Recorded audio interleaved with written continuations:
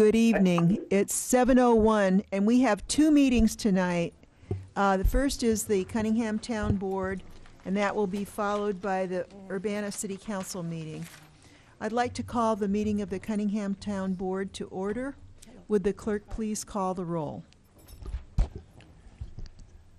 Mr. Ammons. Here. Mr. Brown. Here. Mr. Jacobson. Here.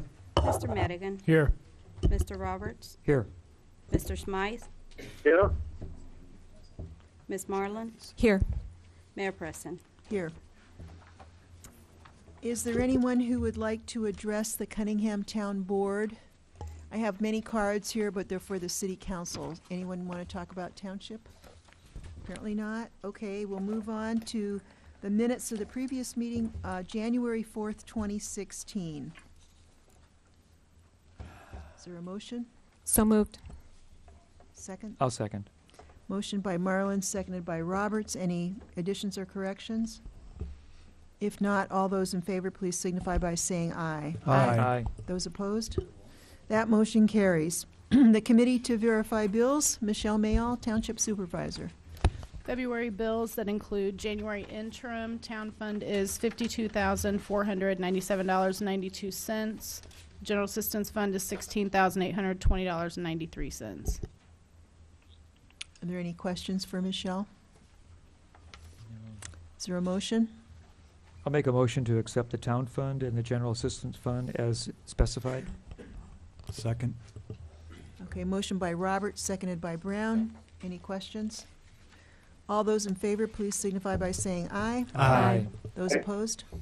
That motion carries. Reports of officers. Michelle? No report? Okay, unfinished business. I don't think we have any that we're going to deal with. Any new business? No? Okay. Then we come to closed and open sessions to consider pending litigation pursuant to the Open Meetings Act. Is there a need to go into a closed session, Mr. Grosser? No, we do not need a closed session. There is a minor update I can give you, but it's a matter of public record, so we don't need an open or closed session about it. The Illinois Attorney General has filed a motion asking the appellate court to stay enforcement of its decision while the case is appealed to the Illinois Supreme Court.